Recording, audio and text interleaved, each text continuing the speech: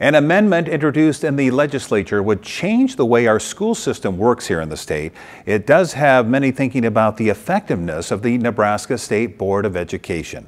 Channel 8's Mackenzie Johnson spoke with both sides of the amendment today. What do you have for us, Mackenzie?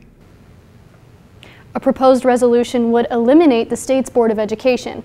Last year, a similar resolution was shut down before it reached debate, but it may be gaining more traction this time around. Allie French is with the Nebraskans Against Government Overreach. It's time for a change.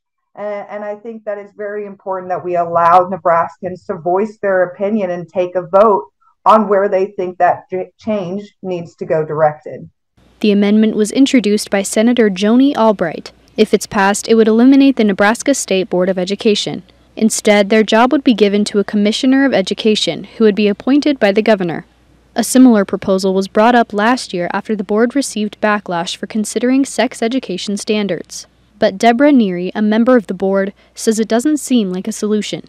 I'm not sure that I understand what they're trying to fix. We already rate as one of the highest states in the country for educational achievement, even though we have the least amount of state funding going into our schools. French, who supports the amendment, says the Board of Education doesn't accomplish enough to make it worth the cost of funding it. But we aren't seeing the improvement in proficiency ratings in the districts across the state like we would expect to see from a state Board of Education that is doing a good job.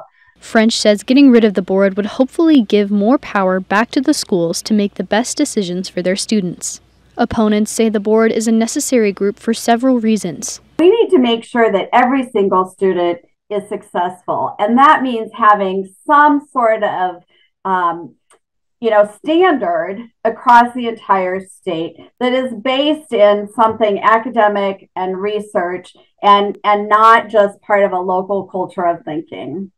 And we are here to educate and to stand for all kids in education, and that can't happen if we are not listening to everyone across the state and we don't have a voice.